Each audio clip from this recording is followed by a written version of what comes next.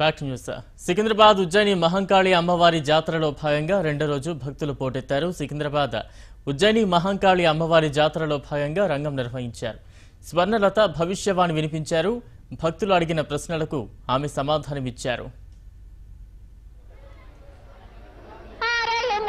కపిని గందెళ్ళు కింద వరే సింహల మీద వరే పక్షులు పక్షులు పదవుషాలు మద్దులు మారేళ్ళు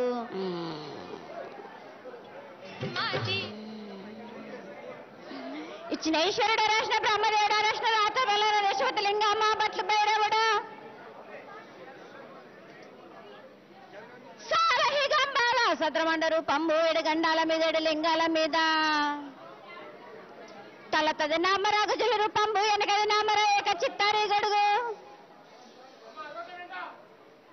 రేపల్లె చెన్నై దుర్గటి దుర్గయ్య పొగలు సాక్షిగా పొద్దున పన్న పూలు గట్టి దుర్గ నీ గన్నర్లు సద్దు దుర్గ నీ సంపంగ వేనలు చెప్పడం జరిగింది.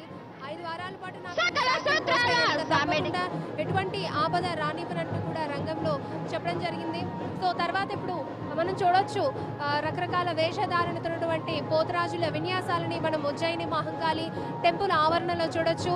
సో రెండో రోజు కూడా భక్తులు క్యూ లైన్లలో వేచి ఉన్నారు. ముఖ్యంగా రంగం ఘట్టం ముగిసింది కాబట్టి ఇప్పుడు అమ్మవారి దర్శనానికి కూడా వారిని అనుమతిస్తారు. చూడొచ్చు ఒక పక్క లంబాడి మహిళలు కూడా డప్పు వాయిద్యాలకి అనుగుణంగా నృత్యాలు చేస్తూ ఉన్నారు. మరో పక్క డప్పు వాయిద్యాలతో ఇక్కడైతే ఒక ఆధ్యాత్మిక శోభతో పాటు సందడి వాతావరణం కూడా నెలకొంది. ఇప్పుడు రంగం ఘట్టం అయిపోయింది కాబట్టి తదుపరి వచ్చేసి అంబారి ఏనుగు మీద అమ్మవారిని గుడి ఆవరణలో ఊరేగిస్తూ ఉంటారు. సో లాస్ట్ టైంతో పోల్చుకుంటే ఈసారి కూడా చాలా చక్కగా అన్ని టైం ప్రకారం కంటే ముందే జరిగిందని చెప్పుకోవచ్చు. సో చాలా ఈగర్గా చాలామంది వెయిట్ చేస్తున్నారు అంబారి ఏనుగు మీద అమ్మవారి ఊరేగింపుకు సంబంధించి. సో రంగంలో చెప్పినట్లు కూడా రైతులని మహిళలని ఆదుకుంటానని మరొక 5 వారాల పాటు ఇక్కడి నుంచి 5 వారాల పాటు ప్రత్యేకమైన పూజలు చేస్తే కనుక చల్లంగా చూస్తానంటూ కూడా అమ్మవారు చెప్పడం జరిగింది. చూడొచ్చు క్యూ లైన్లలో వేచి ఉన్నారు. చాలా మంది భక్తులు క్యూ లైన్లలో నించున్నారు అమ్మవారి దర్శనం కోసం. అలాగే ఈరోజు కూడా చాలా మంది ప్రముఖులు రావడం జరిగింది, అమ్మవారిని దర్శించుకోవడం జరిగింది. నేను చూసుకోవచ్చు మనం సీఎం కేసీఆర్ 1 గంట ఆ ప్రాంతంలో అమ్మవారికి తల మీద పట్టు వస్త్రాలు తీసుకొచ్చి సమర్పించారు. అండ్ ఇవాళ కూడా నిన్న జరిగినటువంటి కార్యక్రమం ఒక ఎత్తు అయితే ఇవాళ జరిగినటువంటి రంగం గురించి కూడా అమ్మవారు భవిష్యవాణి ఏం చెప్తారని చెప్పారు. సో అమ్మవారు అందరూ ఊహించినట్టుగానే చాలా మంచిగా ఉంటుంది, అందరినీ రైతులందరినీ ఆదుకుంటారని కూడా చెప్పడం జరిగింది.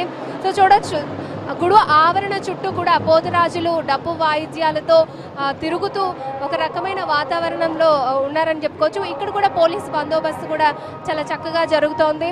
మనం చూడొచ్చు ఎక్కడ చూసినా కూడా ఆధ్యాత్మిక శోభ సంతరించుకుంది. ఇప్పుడు కూడా రెండో రోజు కూడా భక్తుల తాకిడి కూడా ఎక్కువగా ఉంది. సో నిన్నటి నుంచి పోల్చుకుని ఇప్పటి వరకు కూడా 1,00,000కు పైగా భక్తులు అమ్మవారిని దర్శించుకున్నారు.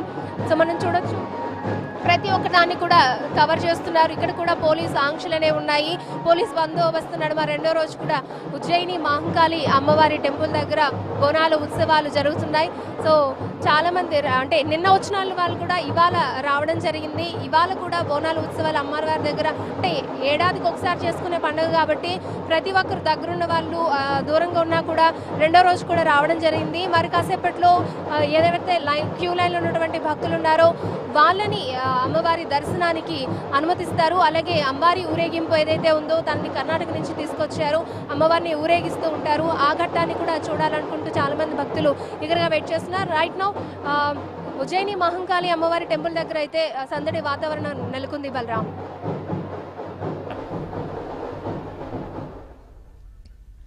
Right, thank you Akshay.